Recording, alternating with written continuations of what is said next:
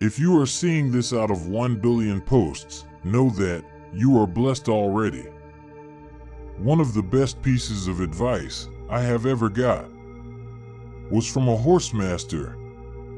Yes, from a horse master.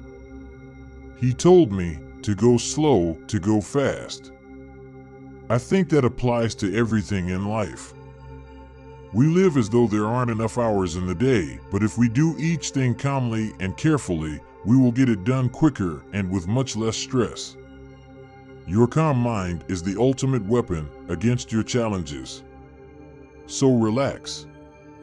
One last thing, please consider subscribing before you scroll up. Have a blessed day.